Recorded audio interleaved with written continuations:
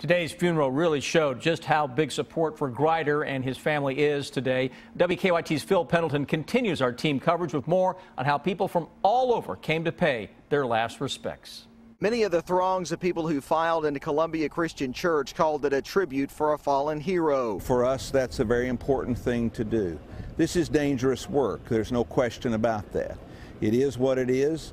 And when things happen, we come together to honor the life of this person. 2 rooms in the church were filled to capacity. Hundreds, perhaps several thousand, heard a message they called a celebration of Grider's life. This was a guy that loved what he did, and what he did represented his concern for life, for the lives of his community, for the lives of his co-workers. But some who took part in today's activities never stepped inside the church for the service, but they still had a big show of support.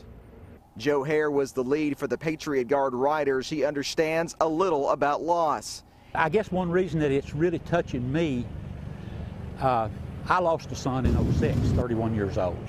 He knows Grider's father and says the number of riders today is just another way to show support when at a time like this, it's badly needed. More people the family can see, the more flags they see out here, the people standing on the side of the road, the better it makes them feel. All a part of what they call the healing process. In Adair County, Phil Pendleton, WKYT.